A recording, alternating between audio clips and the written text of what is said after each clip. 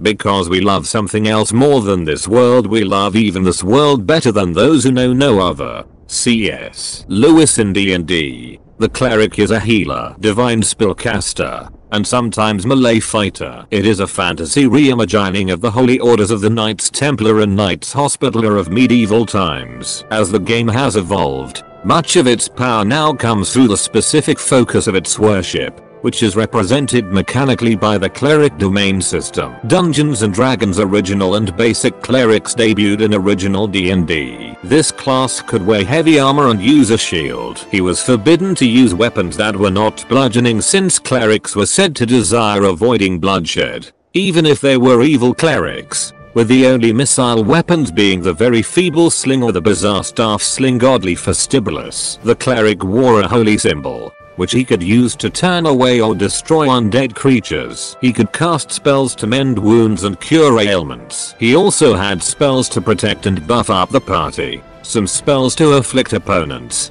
and some utility spells. The cleric didn't get a lot of ranged attack spells, the exception being the very overpowered Flammer Strike. Many of the first edition cleric spells were patterned after legendary religious miracles. His excellent armor, good saving throws, and fair hit points made the cleric a decent frontline battle healer. In spite of, or rather because of this, most players didn't want to play a cleric because most of the time he was the only means of healing, and so he became nothing but a walking first aid kit. Really, we should say she, because parties often voluntold female gamers to play this class. Hello nurse. The 1980s. Man, clerics were likewise present as a basic class in the Beckme branch. A generation of D&D newbies grew up on Frank Mentzer's Alina with Larry Elmore's wide anime eyes, whom that edition killed off. The companion set posted the druid as a kind of prestige class for that, but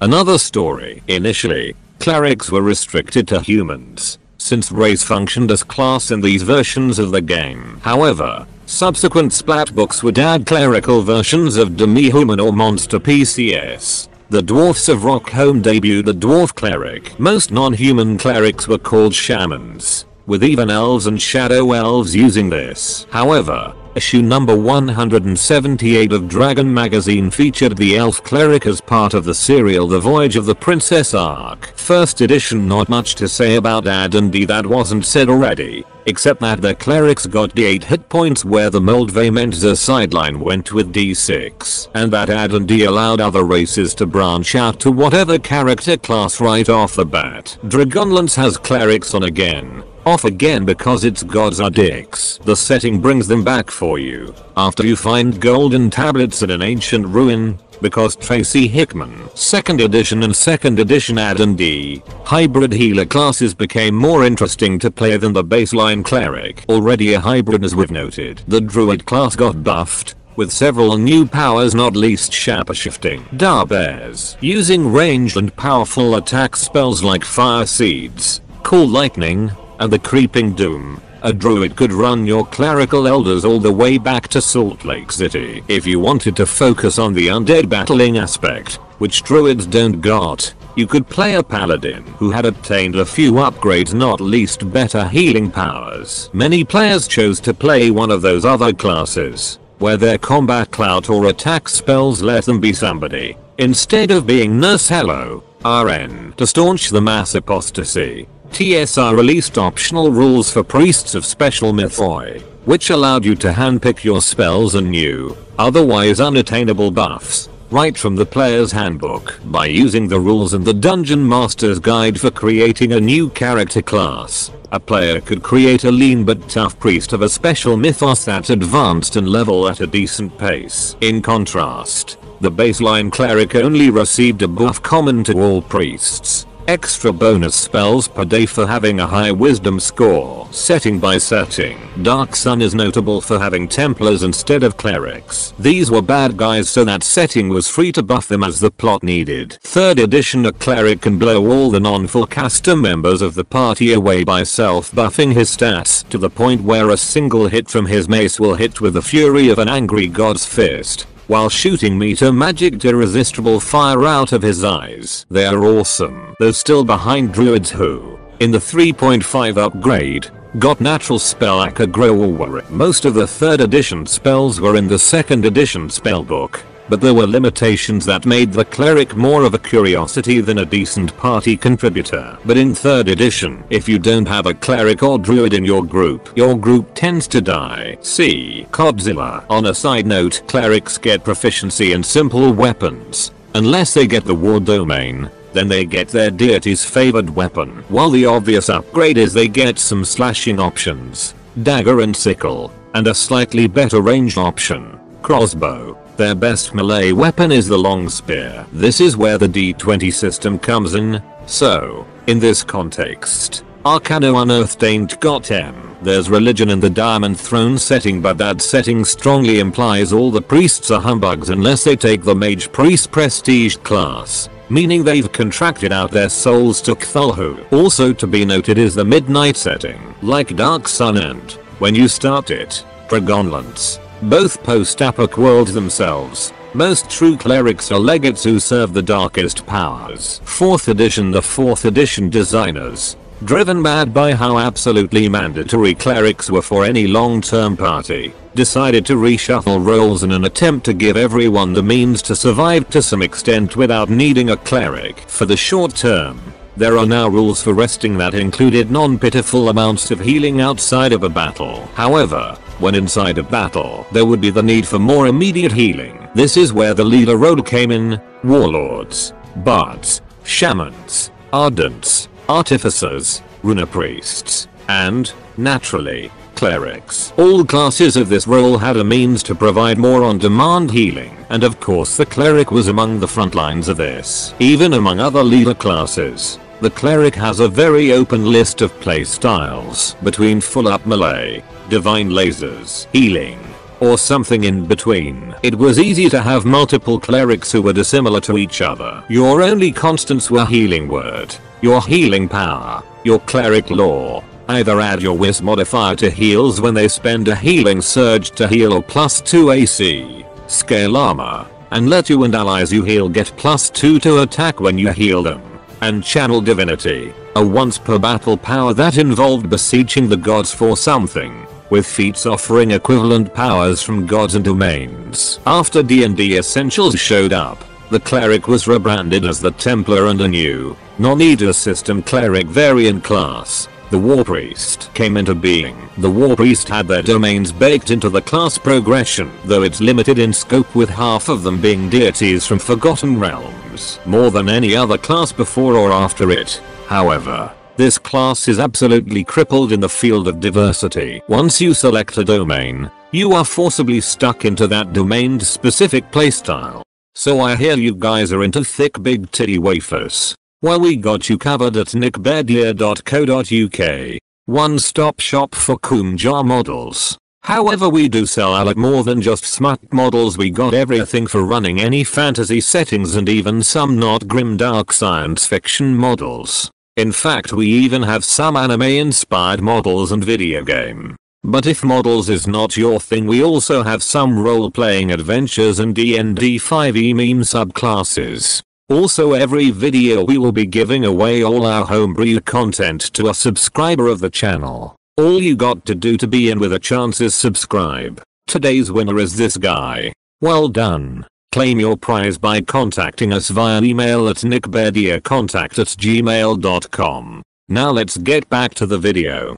5th edition. In 5th edition, they realized that clerics were the primary divine spellcasters the way wizards were the primary arcane spellcasters, and decided to throw the clerics some firepower at lower levels, even adding a domain called the Light Domain that turns the cleric into a laser beam firing machine of death and radiant damage. So at this point, looking at the cleric and seeing nothing but a heal dispenser is like looking at a wizard and seeing nothing but a fireball dispenser. They also used a nerf bat to break the kneecaps of all the buff spells, making them much less OP and therefore less aggravating than they were in 3.5. The end result is clerics that can do whatever they want, thanks to domains actually doing something now, from healing focused to investigation focused to I wish I was a druid focused. Oh, and they can use a channel divinity class feature which has several functions. The first is shared by all subclasses, and is the turn undead feature of old. Each individual archetype also adds at least one additional function, since there's literally no other mechanical support to a cleric outside of their domain. Cleric players are perhaps the 1/5e player type who would best be advised to look at older editions for character development ideas. AD and D and even 3e are both the premier source to look up symbols, vestments, ceremonies, beliefs and other details to flesh out what makes their cleric specifically tied to their chosen patron god. Even 4e's divine power is worth checking out because it actually has a pretty solid rundown of how domains work as something separates to alignments and how things like an evil god of freedom or a good god of destruction are possible. Pathfinder 1st edition Pathfinder played give and take with clerics. It reined them in somewhat by taking their heavy armor proficiency, though they could spend a fee to get it back, and as non-arcane casters they won't suffer for it while casting, and nerfing several of their key spells. For example, divine power no longer sets their barb to full and only gives a type to hit bonus, but it also gave all clerics the favored weapon of their deity, plus it buffed the domains. They're now only mostly on par with the other casters, if a little more melee capable than the average wizard, but that's still awesome. They still get domain powers, but turn undead is now channel energy. It basically lets them heal living creatures and hurt undead in a big radius with positive energy, or vice versa with negative energy. It made them superior healers, at the cost of an ability that only did anything if you were evil, and sucked at healing as a result. Or the GM threw hordes of weak undead at you, or you had feats to trade its uses for other broken stuff. They can also learn to channel those energies into other buffs and benefits too, or burn them for single target damage. Spheres of power on top of the changes to casting through spheres. The cleric gained a slower magic talent progression, gaining talents every even level rather than every level like other high casters. Instead, the sphere cleric gets 2 useful tools to help them compensate. Domains now provide a specific bonus sphere and talents at 1st, 5th, 9th, 13th and 17th level, and clerics can obtain the life or death sphere.